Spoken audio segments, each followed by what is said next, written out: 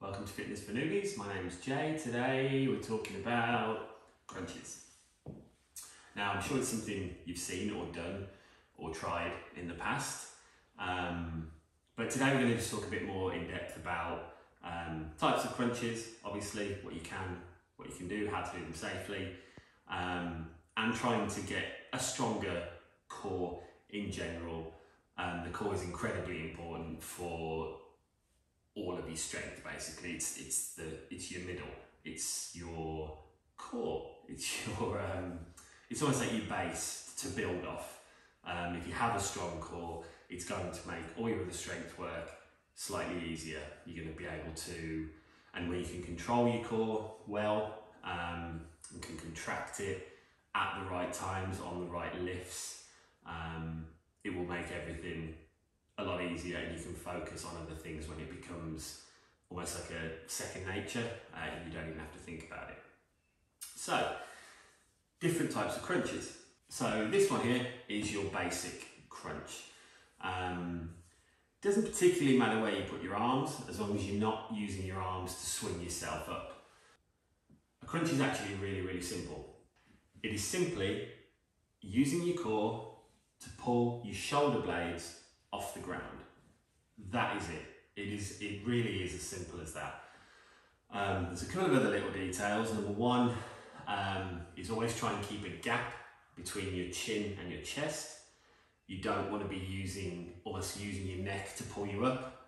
That hurts. When I first started doing crunches I had done them before, but a year or so ago when I started doing this, I was really guilty of that, and it will very quickly screw your neck up. So if you have a tennis ball or an apple or something around that size, stick it under your chin and just hold it there. That will stop you almost yanking your body up with your neck and your head, when it should be the contraction of your core that brings your shoulder blades off the ground. That is really about it. Your hands can go wherever really they're comfortable. You can have them across your chest, by your head, by your sides, doesn't really matter.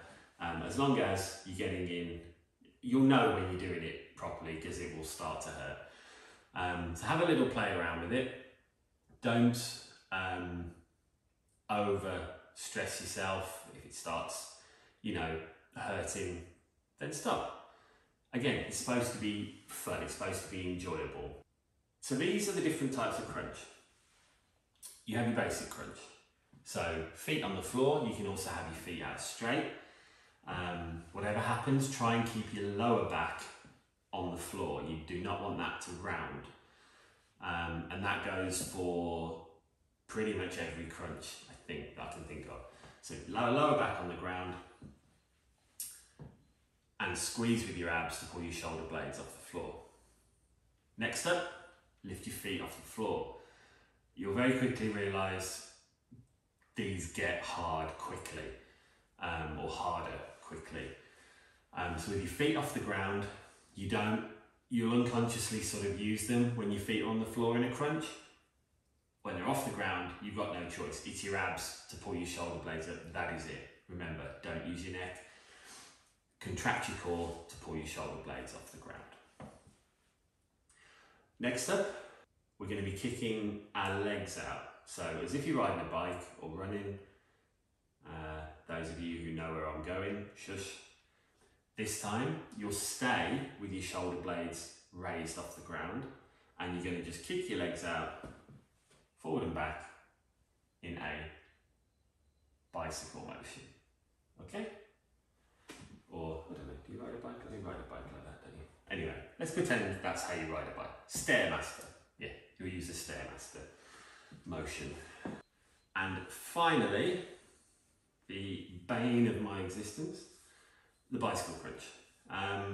When I first started doing these, I could probably do about 4.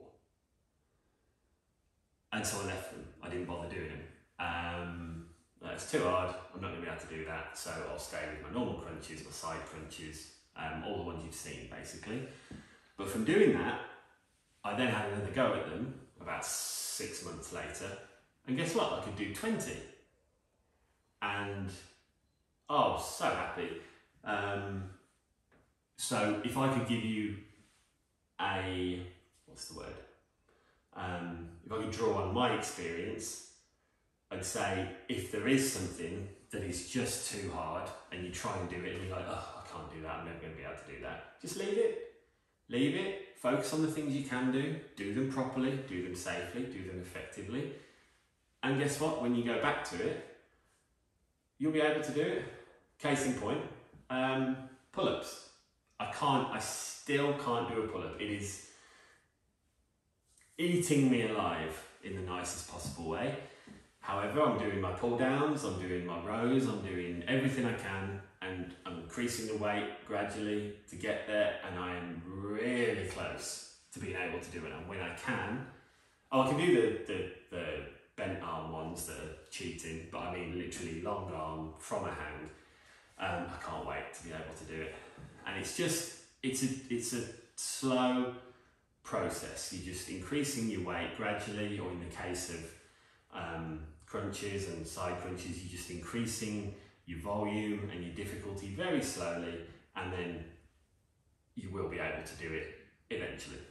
Same as the push-up, same as the plank, we're going to progress from wherever you start. So you pick the ones that you can do. We're going to start on 3 sets of 8. So you pick a variation, one that you think you can do. So you start with the basic crunch. When you can do 3 sets of 8 of that, next time 3 sets of 9. Next time 3 sets of 10, then 3 sets of 11, 3 sets of 12. Once you can do 3 sets of 12 of your chosen variation, you then move on. The next time you come to work your core, you move on to the next one. So from basic crunch, you go to your knees in the air crunch.